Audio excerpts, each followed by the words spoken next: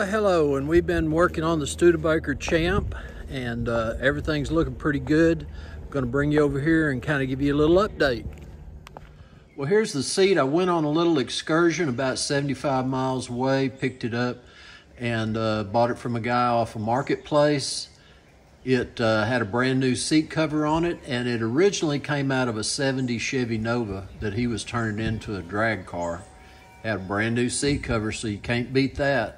It's going to look good in the Studebaker. Well, I've installed my new alternator, and I took that 12-volt generator off, which it puts out, say, between 30 and 40 amps. This is a 105 amp alternator, so it should be able to supply any and all of the power to keep the battery up. I've done complete ignition points, condenser, coil, done the works. So anyway, things are looking pretty good there. So at the back, you'll see that little oil pressure switch that has 3 wires coming out of it, and that's going to be for my electric fuel pump.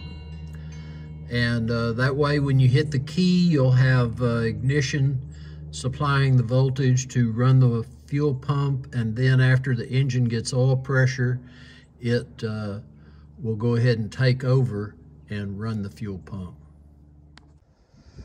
Well, here's the fuel tank that I dropped out from under the old Studebaker, and it's kind of in sad shape. It's full of a lot of old dried up fuel. It has a rust hole at one end, and it has another leak on the other. And so I did some looking on the internet, and believe it or not, a Mazda pickup, about a 93 year model extended cab tank, is just lacks 1 gallon being the same size tank. So anyway, who would have figured that? I have one of those fuel tanks, the little Mazda tank. I ordered it, so it'll be here later this month. Okay, well, we're going to see if we can get her going. Oh, 1 little kick. 2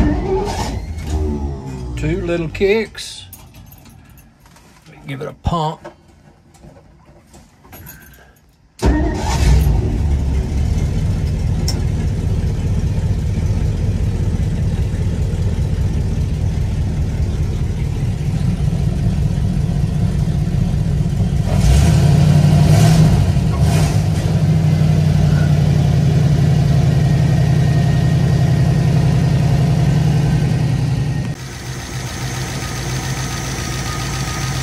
It's running and sounds really pretty good.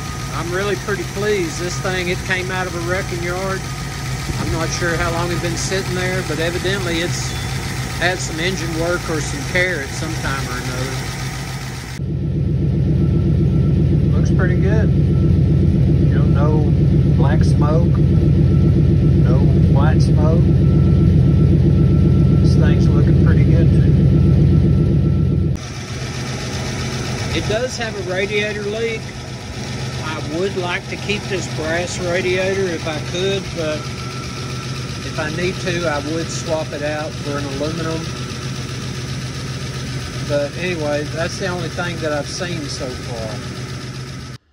But anyway, guys, I tell you what, I think we're making some progress. That old engine sounds pretty good.